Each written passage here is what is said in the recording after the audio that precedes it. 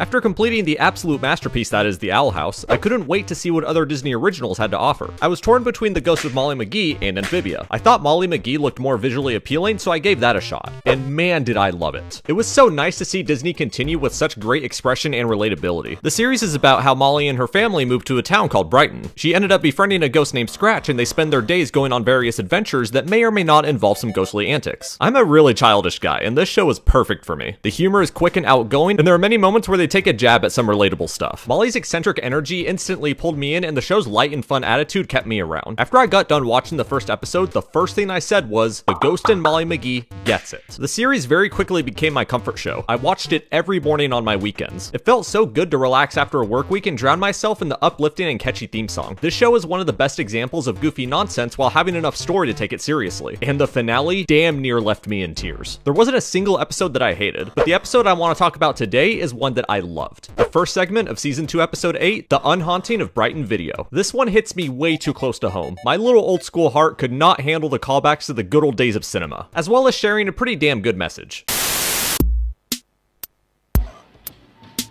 So Molly's dad is put in charge of turning Brighton's old video store into a community center, only to find out that that shit is haunted.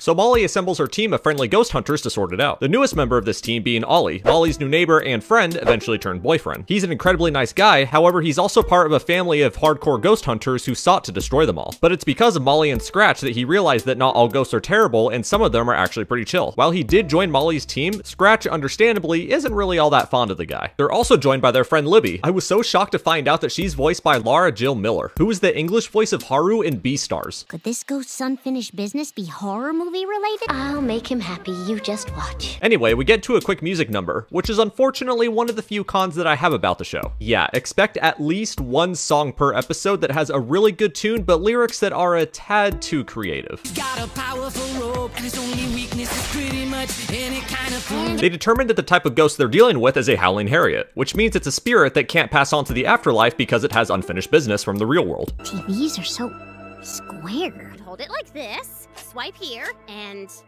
Nope, I don't get it. As someone who grew up with video cassettes, this is a joy to watch. I actually still have all my old cassette tapes and nabbed a VCR a couple years back. I don't use it, but I'm happy I have it. Definitely gonna shove it in my kid's face to show them how rough it used to be. So they encounter the ghost of the shop named Blair, who claims that she only stays there because she wants to, watching old school movies, chilling in a beanbag with movie snacks. Holy shit, this chick is living. Ollie tries to engage with Blair, that didn't work. Scratch uses his powers as the literal head of the ghost council to force her out, and that didn't work. Scratch decides not to push it and tries to call it quits. However, Molly and Libby are adamant on trying to solve Blair's issues. With anxiety on his face, Ollie chooses to side with Blair and defends her, leading the other three to get kicked out while Ollie gets a front row seat to movie night. After this, we get two equally important revelations, that the reason Ollie was so quick to side with Blair is because he's hiding from his own unfinished business, as well as how Blair has many times brought up her favorite movie Blood Mansion, but hasn't actually been watching it, and when she's approached about this, she's rather dismissive of it. Molly and team break back into the shop and confront Ollie about his feelings. In a fit of tears, he reveals the deep regret that he's been facing in life, being that everything he was taught to believe was wrong and that he almost hurt one of Molly's closest friends. Because of his past, he doesn't believe he deserves to be a part of the team, but Molly reassures him that while that may be his past, his current actions show that he has room to improve for the future. This moment causes Blair to break and empty out her own... This scene causes Blair to break and empty out her own feelings. It was the summer of '98. Hey, that's when I was born. Turns out when she was alive, Blair rented her favorite movie, Blood Mansion, and refused to bring it back because she couldn't stop watching it. Which movie was that for you guys? For me, it was the first Dead Space movie. I watched it 3 times a week for like 3 months. And when she did go to return it, she got scared, ran off, and...